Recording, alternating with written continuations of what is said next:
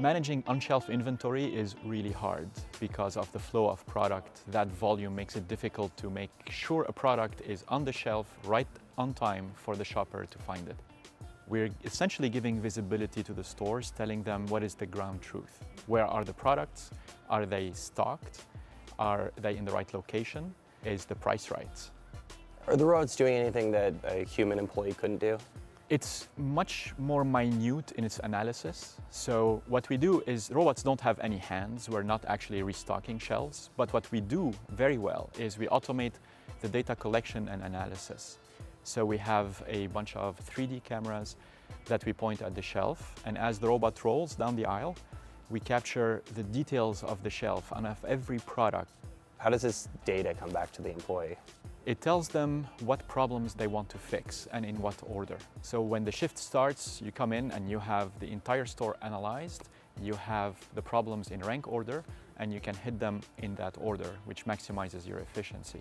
So you had the underlying technology, you had the hardware and the software, AI, things like that, but you had to build a custom robot specifically for Walmart's needs? Yes, we had the building blocks, but you have to put them all together, and that tells you the baseline, and then you figure out what you cannot do with the building blocks, and then you have to go and invent them. So we did that, and that's why it took us, 6 years now working on it? We actually naively thought it was cameras on wheels. How difficult could that be? Maybe in 9 months we could deploy it, and here we are continuing to peel that onion. I look at a company like yours and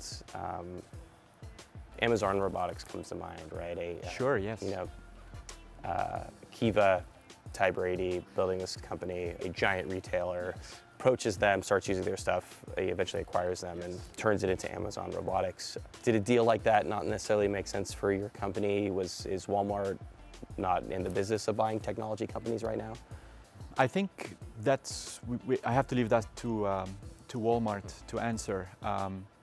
If we were to guide our own destiny, if we continue to be successful doing that, what we would like to do is serve the entire industry. Because fundamentally the problem we're solving, which is lack of visibility of what's on the shelf, is universal. The entire world has the same problem and nobody has a solution. And for large stores, the best solution is a combination of robots and AI. And so what we want to do is completely maximize the impact and help the industry as in general improve their efficiency and improve the shopping experience.